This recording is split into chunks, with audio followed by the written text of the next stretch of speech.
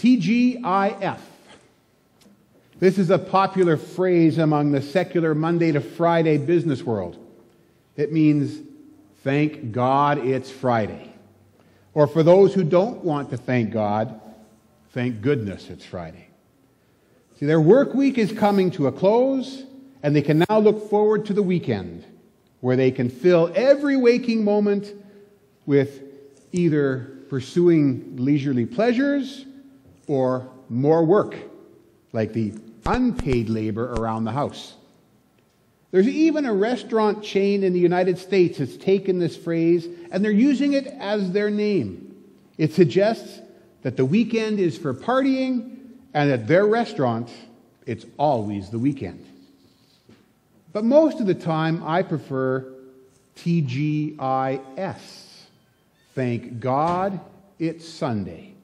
Because that means that we can gather for worship, for thanksgiving, and praise to the God of creation, the God of our salvation, the God and Father of our Lord and Savior, Jesus Christ. But remember, Sunday is not the only day we are called to give praise and thanks to God. Did you know that giving thanks and praise is a major theme in the Bible? Did you also know that the words, "Oh, give thanks to the Lord," appear 8 times in the Old Testament? "Give thanks to God" appears 6 times in the New Testament. Just the words "give thanks" appears over 140 times in the entire Bible, and the word "praise" appears 204 times in the New Revised Standard Version of the Bible. And since giving thanks and praise are so similar in their actions, that means that they appear as verbs or action words over 344 times in the Bible. That means that it's the most mentioned activity that human beings are called to engage in as our response to God and His goodness. Although giving thanks and praise to God are the most mentioned verbs for us to engage in, the most often mentioned verb or action in the Bible is love. Either God's love for us, our love for God, or our love for one another. That word appears 538 times in the NRSV. But again, the number one activity we humans are to exclusively engage in, according to this word count, is to offer thanksgiving to God and one another, and praise alone to God. As Christians, giving thanks and praise to God is our primary calling in all we do and for all we have. And as I've mentioned before, I believe we do that not just with our words, but also by how we live. We are called to give thanks and praise to God for keeping us in relationship with Him. We give thanks and praise to God for giving us His Son to be our deliverer by dying on the cross for our sin, and for raising Him to new life in order to give us the gift of eternal life. We have faith in the promises made to us at our baptism. But so often, in this fast-paced, get-ahead-at-all-costs world that we live in, giving thanks and praise to someone other than ourselves is often difficult, and so is left only for special occasions or momentous events, rather than for everything that happens around, for, and to us. Now, most people will celebrate today or tomorrow without giving a moment's thought to its significance, except it's Turkey Day. Now, there's an old High and Lois comic where the family has gathered around the Thanksgiving table, where Ditto, the youngest son, asks, "Why do we always have turkey on Thanksgiving?"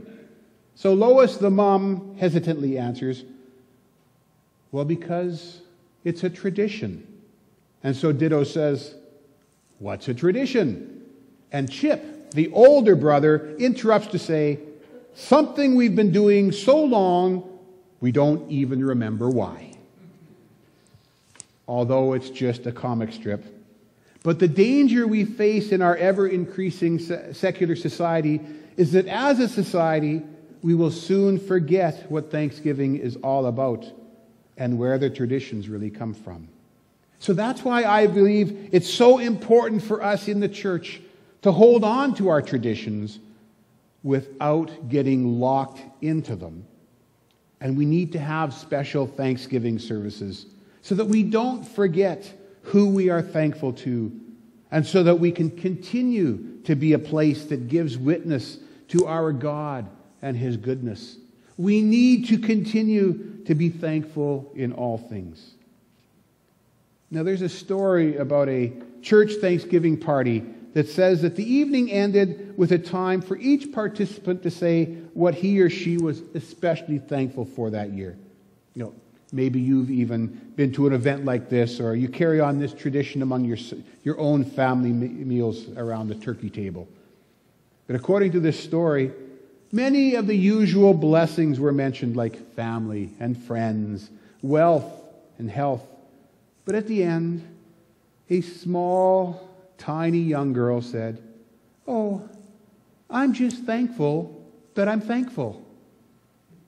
Now that seems like a particularly healthy emotion to me.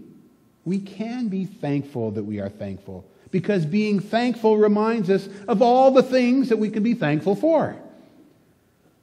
For one thing, when we are thankful, we become more aware of those in our lives that we owe our very lives to. In 1914, English poet Lawrence Binyon wrote a poem about the dead of World War I. He wrote these now famous words that we will hear again at our November Remembrance Day service. "They shall not grow old, as we that are left grow old. Age shall not weary them, nor the years condemn. At the going down of the sun and in the morning, we will remember them." Well, I'm personally thankful that the Church Council has given me permission to take some of my holidays in early April of 2017 so that I can travel to Vimy Ridge in France to help commemorate the 100th anniversary of the battle that many believe shaped Canada into the nation that it is. Now, although Binyon's poem was written near the beginning of World War I, and the Battle of Vimy Ridge came closer to the end of the war, Binyon's words still apply to them and to all who died in any war.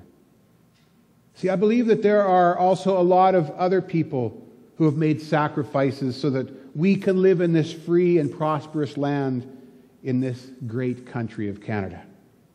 Now, Binyon wrote about the soldiers, but we also have others to thank for their many sacrifices, like our parents, our grandparents, the farmers, factory workers, office workers, and bosses. I'm talking about people who worked hard all their lives without much to show for it except the dream that someday we, their children, would live a much better life than they did. When we are thankful, we also acknowledge that we have responsibilities. But these responsibilities are not to our ancestors, but to our descendants. Now, there's an old Amish saying that suggests that we do not inherit the land from our fathers, we are borrowing it from our children. Now, with all the debates and theories on greenhouse gases and global warming, I believe Thanksgiving is a good time for us to reflect on our stewardship of this good land that the Lord is giving us, and our responsibilities to those who come after us. Now, with the recycling of papers, the old battery collection, the use of email instead of postal mailings, and the other attempts to green the church, excuse me, these are wonderful steps in the right direction, but it will still take a concerted effort on all our parts if there is going to be a good land left to give to our children and our grandchildren. So when we are thankful, we acknowledge both our indebtedness to those who came before us and our responsibility to those who will come after us. And when we are truly thankful, we are also affirming our faith in God. See, we are a blessed people. That's why we need to listen carefully to the words of the writer of Deuteronomy chapter 8, verse 10. Bless the Lord your God for the good land that he has given you. Now, I don't know about you, but I'm thankful to be thankful. And I'm thankful that you are here today to show and express your thankfulness. But in our gospel lesson, we discover that 9 of the lepers failed to acknowledge God or publicly thank him for their healing and a restored relationship with family and friends. Now, since we don't know what their response is to the healing, we are left to assume that they took it for granted because only 1 in 10 recognized this gift and returned to give thanks and praise. Now, as you were coming to church this morning, I bet that you were 1 of 10 of your neighbors who were taking the time to come to church to give thanks and praise to God for his goodness. Where are your 9 neighbors? Are they living like the 9 lepers, taking God's gifts for granted, or maybe not acknowledging them at all? But before we get a swelled head, notice that the one leper didn't brag about his thankfulness. Instead, he simply threw himself at the feet of the master and gave thanks. Just like we don't know how the 9 responded, we may not know what our neighbor's thoughts are about giving thanks. So we are not to judge them.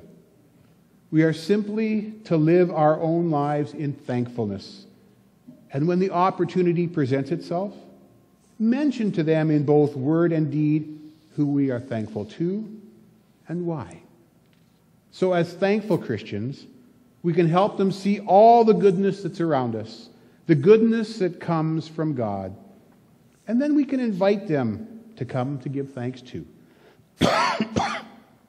As we continue to worship, as we continue to give thanks and praise to God today, it's my hope and prayer that the thankfulness you feel in your hearts at this moment will carry on for the rest of the service. And as you go from this place, may you seek out and take every opportunity to mention why you are thankful and to whom you are thankful.